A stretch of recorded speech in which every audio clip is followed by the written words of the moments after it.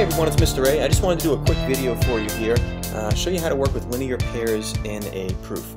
Now this is going to be a screencast. I've never done one of these before, so if it comes out good then maybe I'll do some more, and otherwise I won't do any more. So in this proof it's pretty straightforward. I've got angle EBC congruent to ECB. First thing I want to do is put this into the picture. So I'm going to go over here and find angle ECB, that's EBC, sorry, and I'm going to call that angle 1, and ECB, I'm going to call angle 2. Now they're telling me that those are congruent, so I'm going to go ahead and mark that congruent in the picture.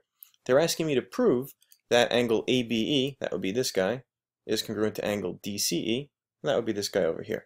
So it should be pretty clear to you that you have a pair of congruent angles.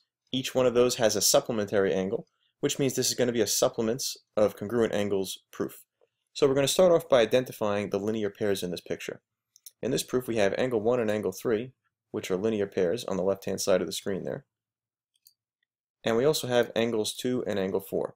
So I like to write these in one step. Angle 1 and angle 3, angle 2 and angle 4 are linear pairs. And the reason, remember, there's two things you need to be a linear pair. You have to be adjacent angles, and you've also got to form a straight line. If you don't form a straight line, then you're not a linear pair, you're just adjacent angles. And if you are adjacent angles that form a line, then you are linear pairs. I always abbreviate that LP, short for linear pair in the reason. Once we've established that they are linear pairs, now we can go ahead and say that these angles are in fact supplementary. This is actually the reason that we want linear pairs in the first place. When we're writing a two-column proof like this, linear pairs is something we can say directly from the picture, observing that these angles are adjacent and do in fact form a straight line, and that allows me to get to the angles being supplementary. The reason is very simple. It's just that linear pairs are supplementary. This is another theorem that we've talked about, and actually I don't think we've proved yet, but it's very simple to prove. In step 3 I'm going to bring this given in here, that EBC, my angle 1, is congruent to ECB, my angle 2. So simply angle 1 congruent to angle 2, and that is given. And this is where that theorem that supplements of congruent angles are congruent comes into play. I'm going to scroll down a little bit here just so we can see a little bit better. If you take a look at what I've got so far, I have angle 1 and 2 congruent. So this guy is congruent to this guy.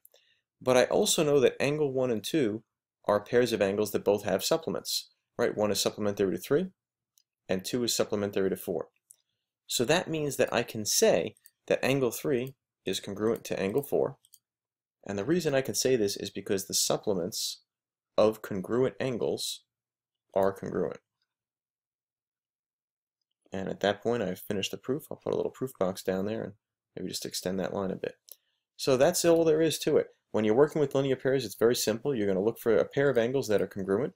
If those two angles both have a pair of supplements, right, so 1 and 3 are supplementary here, 2 and 4 are supplementary over here, then we can use this supplements of congruent angles are congruent.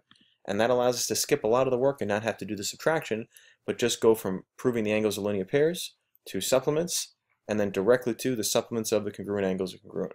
So I hope you found that helpful. See you in class.